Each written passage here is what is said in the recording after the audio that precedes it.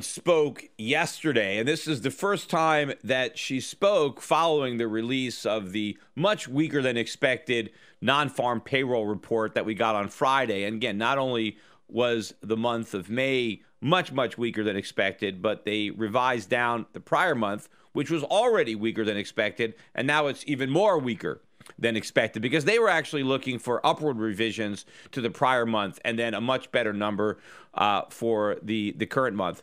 And so this is the first time the Fed had a chance to react. Because remember, Janet Yellen and all her cohorts over there at the Fed, they had been talking about how the economy is getting better and how we're getting ready for this summer rate hike. And everybody was thinking, well, will they move in June or will they wait till July? And of course, I was saying all along that I doubted that they would move in either month. They did make it clear, if you read the FOMC minutes, they made it clear that it was contingent on the labor market improving. And I had already pointed out that based on the most recent jobs report, the labor market was already not improving. It was getting worse. And now we know that it's much worse than what the Fed would have understood. By the time those minutes were released, we had all this bad news. So while people were jumping to the conclusion that the Fed was about to hike rates, even though the labor market had weakened since they expressed those sentiments, and the Fed specifically said that the rate hike was contingent on improvements in the labor market, and we were getting the reverse, I never understood why so many people were so convinced that a rate hike this summer was a fait accompli. But now all the people who were so convinced, now they have caved in, and they no longer expect a rate hike in June or July. But they're talking September. Why? Well, Janet Yellen spoke yesterday, and she's still talking about rate hikes. She still said she thinks the economy is improving, and at some point, rate hikes will be appropriate. Well, of course. That qualifies as like a duh. Obviously, if the economy was improving, rate hikes would be appropriate. In fact, they're appropriate right now. They're appropriate even if the economy is not improving because interest rates are much too low. And I believe one of the reasons the economy is so weak is because interest rates are so low. Now, I understand that if we raise interest rates, we're going to burst this bubble. If we raise interest rates, stock market's going to come down, the real estate market's going to come down, and that's going to be a big problem for a lot of people, in particular the banks. And I know that when interest rates go up, all the people who borrowed so much money when they were so low, including the U.S. government, are going to be in a lot of trouble. And of course, the Federal Reserve itself is going to be in a lot of trouble because it has an enormous portfolio, a balance sheet of long-term bonds that are going to collapse in value when it raises rates. So I'm not a Pollyanna in thinking that, hey, if we raise interest rates, everything is great. No, it's a disaster, but it's a bigger disaster if we don't raise interest rates and keep on waiting because we don't want to deal with the consequences of raising rates because we're going to deal with them either way. It's just that the longer we wait, the worse it's going to be. That was the example we learned in the 2008 financial crisis. That crisis would have been much smaller or it wouldn't have existed at all had the Fed not cut rates to 1% and had they not raised them back or normalized them so slowly. But this time around, they don't want to normalize them at all. They want to keep them artificially low indefinitely. That is the reality. When everybody is talking about how interest rate hikes are bad for gold or good for the dollar, even though the Fed has raised interest rates, in real terms, they're lower now than they were before the Fed raised them. Now, what do I mean by that? Well, even if you take the Fed's official inflation numbers, which, I take with a grain of salt, in fact, less than a grain of salt. But even if you accept at face value the government's inflation numbers, the numbers are higher now than they were before the Fed raised rates in December. And in fact, the inflation numbers have increased by more than the Fed's rate hike. And so that means that interest rates have actually gone down, real rates, which is all that counts, right? The nominal rate doesn't mean anything. What counts is the nominal rate minus the inflation rate to get you the actual real rate of interest. And real rates now are actually lower than they were when the Fed hiked. And I think by the time the Fed hikes again, if they ever do hike again on this cycle, because I still think that the next move is more likely to be a cut than a hike, but even if they do notch it up another quarter point, I bet the inflation rate year over year will be more than a quarter point higher than it is right now. So in other words, the Fed will be behind the curve the entire time, which is extremely bullish for gold and bearish for the dollar. In fact, while I'm on the topic of inflation, I was driving my car into the office today, and I got CNBC on the Sirius XM, so I don't really know who was talking because, you can't see their faces, but it's some guy. And first of all, he's talking about the jobs report. And he says, well, we think that was a 1 month aberration. Well, first of all, it wasn't 1 month. It's 2 pretty weak months. And so is it a 2 month aberration? I don't think so. But why would you be willing to chalk this off as some kind of aberration? To me, it looks more likely that the labor market is cooling significantly. But one of the reasons he said it was an aberration is he said, look, there's all sorts of evidence that the economy is getting better. And then the only actual piece of evidence that he offered to support his claim that the economy is getting better, he said, take a look at what's happening with inflation, meaning that inflation is picking up. And so inflation picking up, as far as this guy was concerned, was a good sign. It meant that the economy was improving because the cost of living was going up. Now, how do you make that kind of jump in logic? I mean, to me, if prices were going down, that would be more indicative of a strong economy. Because how do you get prices to come down? You increase supply, right? You create abundance.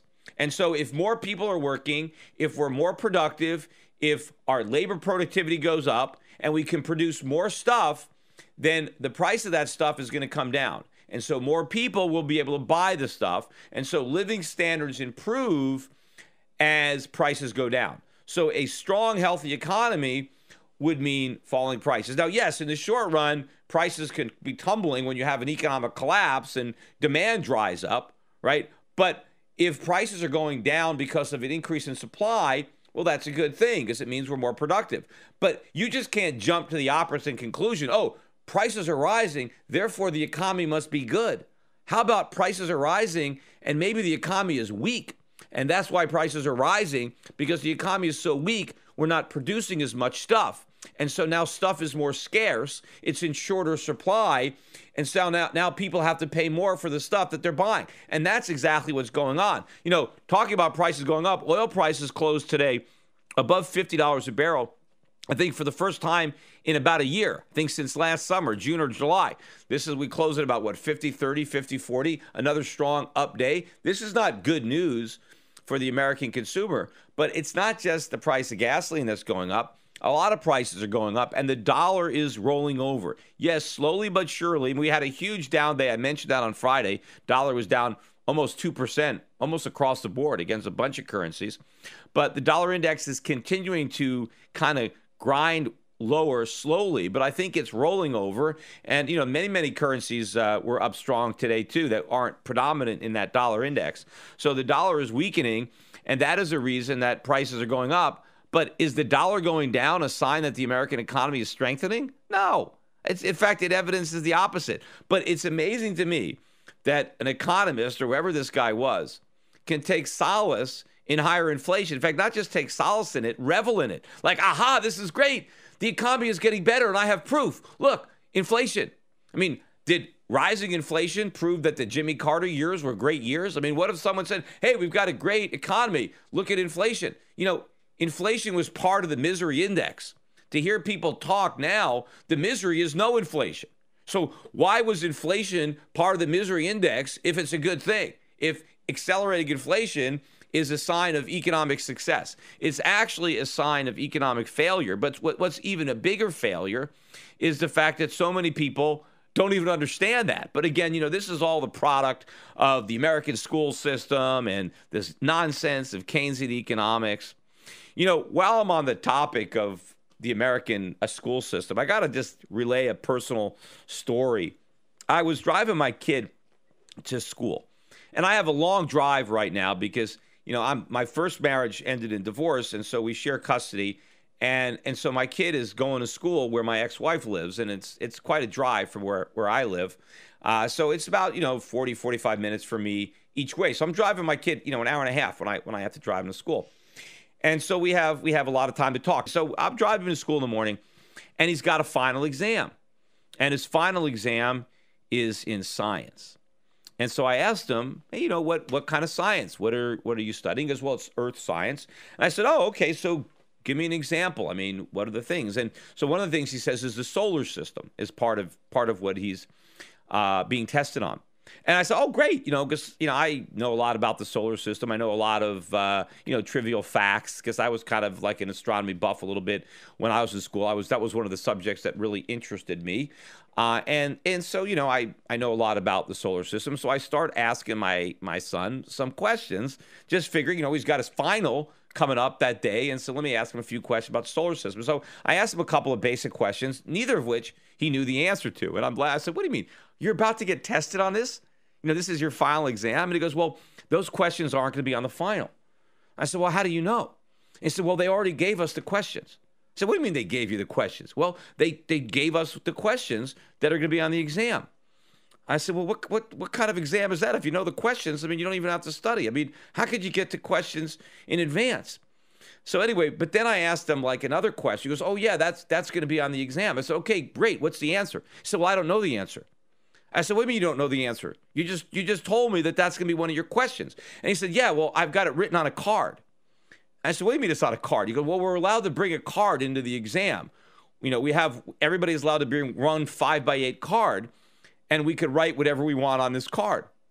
And what are you talking about? So you mean not only do you have the questions in advance, but you have the answers, and you get to bring the answers with you to class? And he said, yeah. I'm like, well, what the hell's the whole point of that? What's the even point of why even test you? Why don't they just pass out the exams with the answers already filled in and save you the trouble of having to write out your card? And in fact, he told me that, he didn't really have to study, but, his hand hurt a little bit from trying to write really, really small to get all the stuff that he needed to get, on his card. And, I joke with him because I said, first of all, when I was in school, they called that cheating. Right? First of all, if you even had the questions before the exam, that was cheating. Because how would you get the questions? You'd have to find a copy of the exam. Or you have to get a kid that maybe took the exam in first period, and maybe you have the exam in sixth period. You get them to give you the questions, right? But that would be cheating. Also, if you take we called it a crib sheet. Maybe they don't even call it that anymore, because what's the point? If you wanted to cheat, you'd have to sneak, some notes in a class, and you'd have to hope that the teacher didn't notice that you were, checking this little sleek piece of paper that you had hidden under your paper in the palm of your hand or wherever you had it up your sleeve, right? But now, everybody's cheating and it's okay. It doesn't even matter. This is his science class, and he even mentioned to me laughingly the next day that when he came to school, the teacher asked him, is everybody ready for the exam? And one of the kids said, my card's ready. I said, when you go and get a job, it's like, if they ask you a question, well, let me check my cards. What is the whole point? Why even go to school? I remember, this is 8th grade, right? It's not high school, but I remember having to study for my finals, having to really memorize stuff. Of course, most of the stuff I forgot, but I knew it at the time of the exam, but at least, it's a final. It's supposed to cover like everything, right? So you're supposed to study all kinds of stuff. A lot of times you're going to study stuff that's not on the exam, right? Because they don't test you on everything. But if they don't tell you what they're going to test you on, then you've got to study all kinds of stuff. You got to be ready for whatever they throw at you, And yes, sometimes I remember teachers would say, okay, here's a subject that's not going to be on the exam. They'd tell us a couple of things. Okay, we're not going to test you on this. But they would never narrow it down. So they said, we're only testing you on this. But even if they were giving you a topic here, they gave out the exact questions. So, you could have just skipped school. I don't even know why my son bothered to go to school. He could have skipped science class all year and just showed up with the answers to the questions written on his card. Of course, he said he aced the exam. He got like an A+, but so did everybody else. How could you miss a question? Unless you couldn't read your own handwriting, or unless you were too dumb enough to fill out the card. But if you want to know why America ranks so low in math and science, it's because of stuff like this, And I don't know, does the teacher take pride in the fact that everybody's going to get an A in his class? Like he's some kind of a good teacher? He didn't teach anything. all he taught is people how to write real small. I mean, that's the only skill, I guess, that these kids are getting is how to write really small and still be able to read what you wrote. I mean, my idea was, why can't you just write it on a piece of paper on a computer and then just, reduce the font or just, shrink it down and get it really small. And then you could scotch tape it on your card, and maybe you could even bring a magnifying glass with you so you could read it. You could get, all kinds of stuff. But apparently he didn't even need that much information, because when you know all the questions, then you only need to put on your card the answer. See, if I wanted to cheat when I was a kid, I didn't know what the questions were. So I would have to just write a whole bunch of stuff. Not that I was cheating, but I'm saying this is what I would have to do, because you wouldn't know what the questions were. I mean, you'd have to take your shot at maybe a few things that you had a hard time memorizing. If you wanted to cheat, you would put it on a piece of paper. But there's no point in cheating now, because everybody's cheating, and the professors are all right with it. Now, the same thing happened in his math class, although not as bad, because he showed me there, because they call it a study guide. They hand out a study guide before the math final. And basically, the study guide has all the questions that are going to be on the math final, but not the exact numbers, right? So maybe instead of being 3x plus y, it's 2x plus 1y, but whatever. But it's the same format, the same kind of equation. And so just slightly different. So you just can't bring in the actual answer. Like the answer to the study guide might be 6, but the answer to the question on the exam might be 8. But, it's pretty much the exact same methodology. So, but the thing is, the kids get to take this study guide in with them when they do the exam.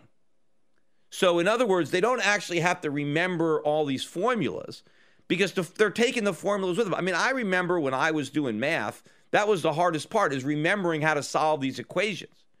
So yes, I mean, I can see the teacher saying, hey, here's a study guide, but you can't bring the study guide with you into the exam, because if all you're doing is copying the methodology, then you haven't actually learned anything. All you've learned is how to copy what's done in your study guide and just, fill in the blanks. But to be able to take all that stuff in, I mean, it's like, I remember, when you remember the quadratic equation. I almost probably still can remember it, right? But no one has to remember it now. Just you bring it in on a piece of paper. In fact, I've been having a conversation with my son, and he said to me, Dad, I don't think I even remember how to do subtraction. What are you talking about? And then I talked to him, he doesn't think he remembers how to do subtraction, addition, or multiplication.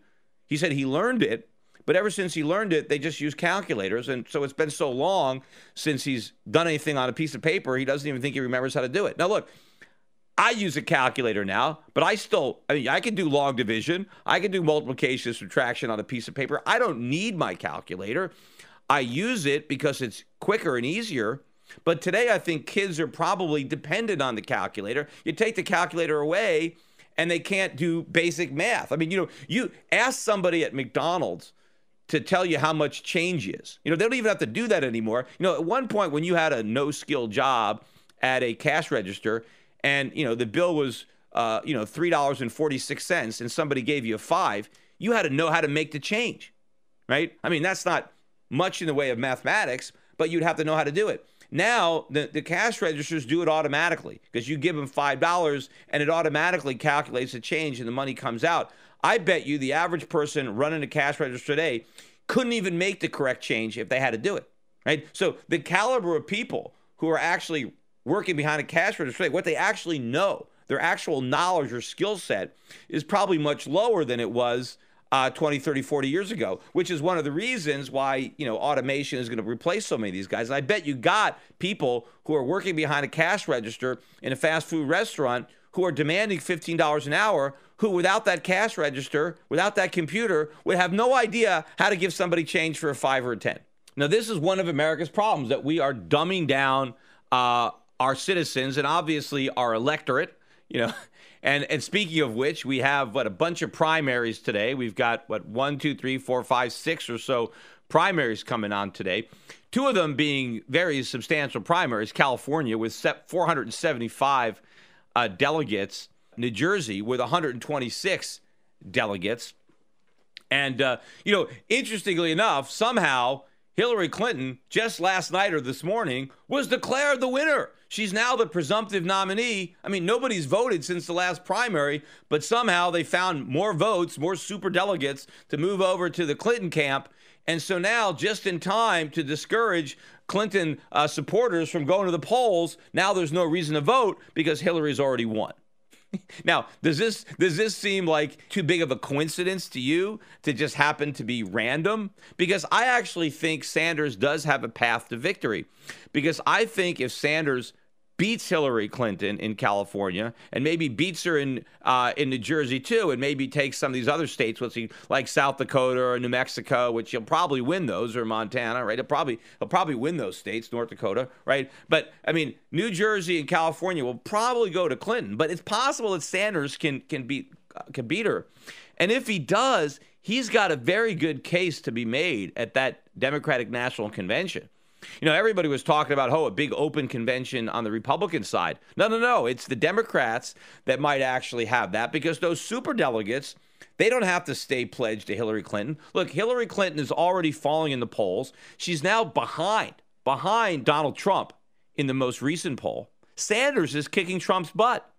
Now, maybe that wouldn't be the case in the general election because all of Trump's negative talk is focused on Hillary Clinton. So Sanders is kind of under the radar as far as he's concerned. But Clinton's popularity is dropping like a stone. Meanwhile, the probability of an indictment is rising. And so you got a candidate that's losing all these key primaries, dropping in the polls, and may in fact be indicted. Why would the Democrats want to go down with the SS Clinton? You might think they want to do something else. Now, maybe they don't want to sign up with Sanders. Maybe they want to pull Joe Biden off the bench or try to do something. But the key, I think, for Clinton is she's got to win California and she's got to win New Jersey. And I think this announcement, this proclamation that, hey, Clinton just won, so Bernie Sanders supporters don't even bother voting. Now, I know maybe somebody could think, well, maybe it'll backfire, right? Because maybe it's the Clinton supporters that won't vote because her candidate already won, so why bother? But I think it's more likely to take votes away from the Sanders supporters who, if they think that, it's not even worth it. Because if the people who leaked this, if the people who decided to declare her the winner, if they actually thought it would hurt Clinton, they obviously wouldn't have done it because it was the Democratic Party that came out, or the liberal media, or whoever came out and did this. And so I'm sure they thought it would be damaging to Sanders, and that's why it happened. But we'll see what happens later tonight with these elections. While I'm on the subject of polls too, there was a poll over the weekend on the Brexit, and this is whether the Great Britain should leave the EU. And for the first time, I think the yes votes, the Brexit votes, are leading the stay in the EU.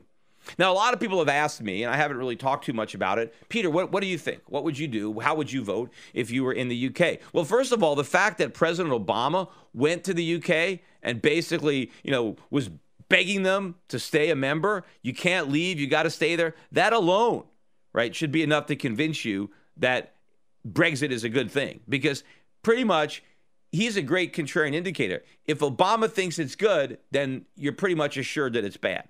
And so the fact that Obama thinks Britain would be better off in the EU, it's pretty obvious that they're better off leaving. And I agree that they are better off leaving, even if I didn't have that contrarian indicator, President Obama. Now, why? Does that mean I'm anti-free trade? No, I am for free trade. And one of the main reasons for the formation of that EU was so that there would be fewer barriers to trade. But why were there barriers to trade in the first place? Government created barriers to trade.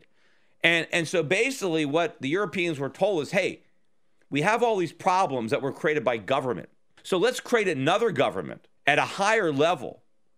And that government will basically counteract the problems of all these other governments, right? So it was an idea of two wrongs are going to make a right? We have all these countries that are screwing up trade. All the governments are imposing all these artificial barriers. So let's have another government that we can layer on top of all the existing government. And this new government entity is going to undo all the damage that's been done by these other governments. And the Europeans were dumb enough to go for it. right? And maybe at the very beginning, okay, the new government in Brussels was really small. And so maybe initially it kind of did its job in that even though they had more government, the result was less government in totality. Even though they had an extra layer, they were successful in removing some barriers. But what has happened over time, and this is what always happens with government and why you don't want to make this kind of deal with the devil. Government gets its nose under the tent. And it's not, just the nose, right? The entire camel is going to stink up that tent. And that's exactly what's going on in Europe. And I guess the stench is too much for the British and they want out. I mean, I saw this video on the internet, on YouTube, The Regulated Man. I forget, go look it up. But it was funny if it wasn't sad. And it was all about all the regulations that people in Britain face from Brussels, not even from their own parliament, but just from Brussels. And it shows this guy, he's getting out of bed and, they go over all the regulations on his sheets and his pillow and on his alarm clock. And then he stands up and they show the regulations on his slippers, his pajamas. He walks into the bathroom, the regulations on his toothpaste, his toothbrush, his deodorant, whatever. He goes to have breakfast, all the regulations on his milk, on his orange juice, on his eggs. Everything this guy touched, 50 regulations, 100 regulations, 200 regulations. On his fork, on his spoon. Looking at all these regulations, why would any country want to live with this? So now the EU has actually gone the other way. Not only has it not lived up to its expectations, but now everybody is worse off, right? Because now you have extra costs because you got to support all these bureaucrats in Brussels. So they have a cost, and then they layer all this regulation. But yeah, they lay it on everybody. So everybody has the same uncompetitive disadvantage, but you're driving up the cost of manufacturing all over the Eurozone. And then what if you want to export? Now you're not as competitive as a country that doesn't have to deal with all these regulations. So if I was in the UK, yes, I would vote to exit. If I was in any country in the EU, I would vote to get out because I always want to vote for less government, not more government. So yes, you can leave the European Union and you don't have to be dumb enough to impose all kinds of trade barriers. What does it take to have free trade? Just have free trade, right? Just unilaterally, hey, people can trade with me. If you want to impose tariffs on your citizens, well, that's your problem. We're not going to do that to our citizens. We're going to let our citizens shop all around the world for the best deal. If they can find the best deal locally, then great. If they can find a better deal from a foreign company, well, that's great too. The best thing that you can do as a country is to not impose barriers. Now, if you want to use tariffs as a form of revenue, I'm okay with that. In fact, I prefer just general broad-based tariffs to income taxes, right? Because that was the original trade-off that we made. That's why we have an income tax. Because before we had an income tax, we had tariffs. And the government said, hey, you want to get rid of these tariffs? Let's just have an income tax on the rich. And then we can get rid of all these tariffs on the middle class and the poor. Oh, great. Let's soak the rich with an income tax. So we got rid of the tariffs, and now we have the income tax. Believe me, now we're soaking the middle class and the poor, the working poor, with rates that are much higher than any of the Rockefellers or the Carnegies or the Mellons were paying back then. And I'm sure just about anybody who pays income taxes and has to fill out the income tax, if they were told, hey, how'd you like to get rid of this income tax and not have it anymore and just have some tariffs? Just about everybody would vote for it. So I think we'd be better off with tariffs instead of the income tax. And that's, again, another example of why you don't make a deal with the devil. So, yes, Britain should leave the EU. So should everybody else. And I think what people are afraid of, the big government types, one world government, they don't want Britain to leave because what if they leave and things get better? And now other people want to leave. That's why they want to keep Britain trapped in the EU, because they don't want anybody to know, hey, you can leave and hey, you're better off, because then it's other countries that might want to go. And so that's really why they're trying to keep them in. They have all this stuff, but if Britain leaves, it's going to be terrible. There's going to be a collapse. Yeah, they try to scare voters into thinking that everything's going to be horrible if they vote to be more independent and have less intrusion from Brussels. Again, I want to circle back to my son. And, before I do, because he listens to my podcast, and I'm not really picking on my son. He actually listens to it all the time. And he's a very bright kid, and he knows a lot about a lot. He knows a lot about economics. He knows a lot about the markets. He just didn't know as much as I thought, about astronomy, because he had the answers on his card. But again, you don't know what your kids don't know unless you start asking them questions. But my son is very, very smart, and I'm very proud of him.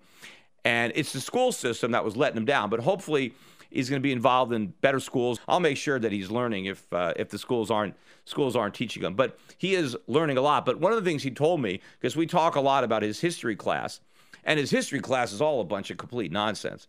But unlike me, see, I used to argue with all my history professors. I mean, my son doesn't feel like doing that. But I mentioned the Carnegies and the Rockefellers and Vanderbilts. So he was taught that these were all really bad people, that they just exploited everybody. In fact, he was told that all American workers were exploited, right? They were paid horrible wages, slave-like wages, and they worked in horrible conditions. And the only thing that saved them were the labor unions and the government. I mean, this is what he's being taught, that America was a horrible place of exploitation and low wages until the governments and the labor unions saved everybody. And so, I tell my kid, look, all four of my grandparents, his great-grandparents, they all came here as immigrants. They didn't come here to be exploited. They came here because the American businesses were paying higher wages than the businesses in Europe. Nobody came here to be exploited. Nobody's going to go across the Atlantic. And believe me, making that crossing in 1890, 1900, that was no picnic. A lot of people didn't even survive. That's how badly they wanted to come to the United States. They didn't want to come here to be exploited. And what about all the people that came to the cities and left the farms? They didn't do that to be exploited, right? If the factories were offering exploitation wages, why would anybody leave the farm? The fact of the matter is, yes, were the wages low? Maybe they were low, but they were higher than they could get anyplace else. Yes, were there some kids working? Yes, there were some kids working. But that's because it was the only way that their parents could pay the bills, right? Because, they weren't being exploited. I mean, because as a father, would I exploit my own kid? Of course not. I mean, but what ended child labor was productivity. It was capitalism. It's once the father became so productive because of capitalism, because of investment in plant and equipment, once the father can earn enough money, then his kid didn't have to work. And believe me, no father wants their son to work if they can afford not to. And so it wasn't the government that put an end to all this. It was capitalism. But the point is that what he's learning about history, this whole revisionist history that he's learning, and almost everything, as we went over, stuff that happened, he studied the Civil War, the Revolution, and different things, and just about everything that he's learned, he's got to unlearn, right? His teacher is a complete, bleeding heart, socialist, probably, Bernie Sanders supporter. He actually, he had to write an essay about the minimum wage. I guess that was one of the topics. And the question was, how much should we raise the minimum wage? Right? Or, it wasn't like, should we have a minimum wage? Or it was like, by how much should we increase it? And, or no, I think the question was, should we increase it or should it stay the same? And so my son talked to his teacher. He said, I'm choosing that topic. And the teacher says, oh, so obviously you're going to be writing about why we should raise it, and I'll give you some pointers. And he was like, no. I don't think we should raise it. In fact, I think we should get rid of it. And she was like, like that wasn't even part of it, right? It wasn't like get rid of it. It was like, well, should it go up or should it stay the same? But the thing is, if you believe in the minimum wage, you should believe then it should be raised. It doesn't make any sense to say it should stay the same. Right? Because then when you argue that, it's just, well, you're just greedy. You just don't want people to have a raise. See, the best way to argue against the minimum wage is just to say, no, we got to get rid of it. Because raising the minimum wage is harmful, but leaving it the way it is also harmful. It's just a little bit less harmful than raising it. See, the higher the minimum wage, the more the harm it does. The lower the minimum wage, the less the harm. And if it's zero, it doesn't do any harm. And it's only harming workers. It's not really harming employers, right? Because all the employers have the same choices. They can overpay workers, or they can automate or find a way around it. So the businesses don't suffer. It's the workers that don't have the skills, that have no ability to gain a job. Those are the ones that really lose from the minimum wage. But that wasn't even in his history class. I think that might have been in English, where you had to write a paper and argue something, and there were these topics to choose. But of course, all these teachers, they're all in unions. Why? Of course they love the unions. They're in a labor union, right? And of course, these are even worse than the private sector unions, these government unions. But one of the reasons that all of these industries were destroyed, all these manufacturers were destroyed, were because of the labor unions. I mean, that's why all these industries disappeared, and now the unions had to try to organize the service sector because they'd already destroyed the manufacturing sector, and so now they start organizing the service sector, and then they destroy that too. Now, the teacher was talking to them about the robber barons, about Alcoa Aluminum and Standard Oil, and how these guys were just ripping off the customers. They were gouging. They were charging monopoly profits. And then the government came in and, they busted up these trusts, these monopolies, and that's what saved the consumer. Of course, all of this is complete revisionist nonsense.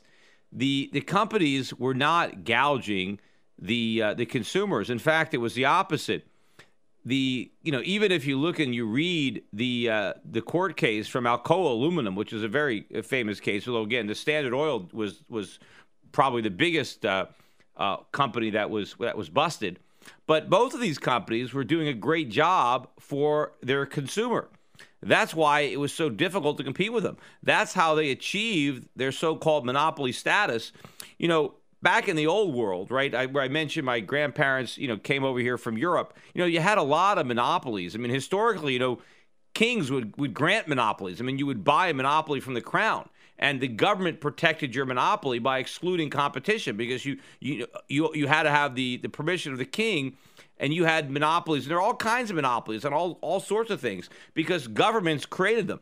But in America, no government handed out a monopoly. Nobody bought rights to monopolies, but to the extent that you were able to monopolize an industry, it was because nobody could compete with you.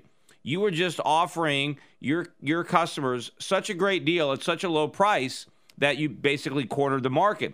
And if you go back to these antitrust cases, and again, in particular, the Alcoa Aluminum case, because you could read that decision, but it was not brought by customers. Customers loved Alcoa. They love Standard Oil. It was the competitors that brought the lawsuits because they couldn't compete. And the opinion in the Alcoa case, you read it, basically the judge was saying that this company was so efficient and so good at what it did and was able to deliver such great quality at such a low price that it wasn't fair to everybody else. And so Alcoa was broken up not because it was bad for the consumer, but because it was giving the consumer such a good deal that it was bad for the competitors. So the reason they broke it up is so consumers could pay higher prices. It was for the benefit of less efficient competitors. So this whole nonsense that the government came in and saved the consumer from a greedy monopolist is nonsense. Those so-called monopolies were serving the public so good that they achieved that status, and they were broken up specifically to give their less competitive competitors an opportunity to grab share in the market, and the loser was the consumer because the consumer ended up with higher prices, not lower prices. Today's financial advisors behave like pro wrestling TV commentators. They scream that the recovery is strong, debt is manageable, inflation is low, and that the Federal Reserve has everything under control.